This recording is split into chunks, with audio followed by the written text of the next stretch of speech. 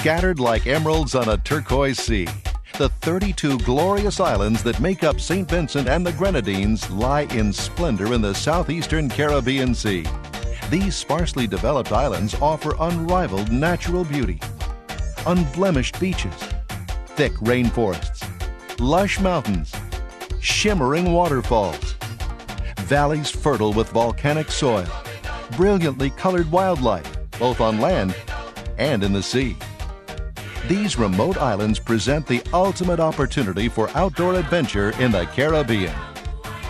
World-class sailing and yacht chartering, superb diving and snorkeling, swimming near isolated waterfalls, hiking to the crater of a rugged volcano, romping on white sand beaches, a place where nature remains pure and unspoiled.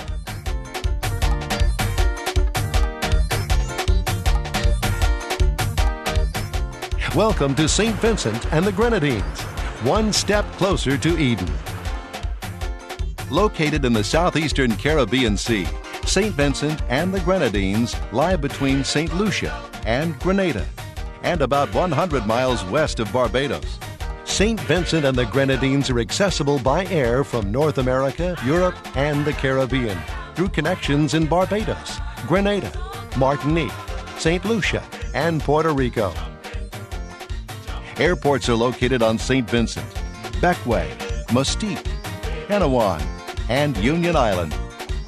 Other islands in this group include Young Island, Tobago Keys, Palm Island, Mayreau, and Petit St. Vincent. The first people to live on these islands were a nomadic people called the Siboney, and then the Arawaks and Caribs. By the 1600s and 1700s, the French and British laid claim to the island. In the 1630s, African slaves escaped from a Dutch slave ship and settled on St. Vincent. Descendants of the Africans and native Caribs became known as the Garifuna. Today, 90% of the residents here are of African descent, and only a few Carib descendants remain. In 1979, St. Vincent gained independence within Britain's Commonwealth. St. Vincent and the Grenadines are accessible by rental car, an organized bus tour, taxi cab, or water taxi, and of course on foot. To get from one island to another, travelers take ferries, speedboats, tour boats, or airplane, either scheduled or chartered.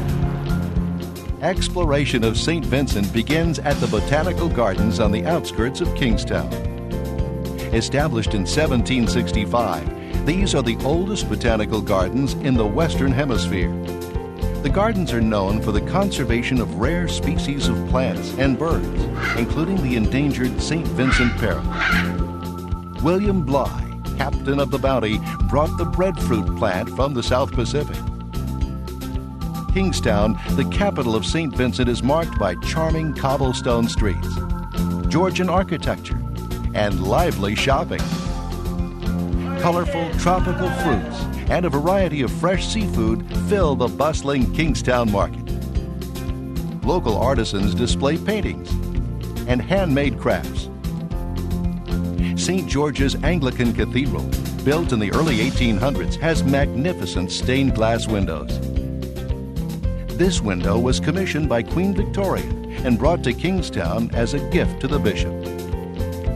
St. Mary's Cathedral, built in the same era, displays several styles of architecture, including Moorish, Romanesque, and Georgian.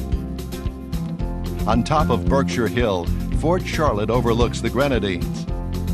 These barracks once housed hundreds of British troops.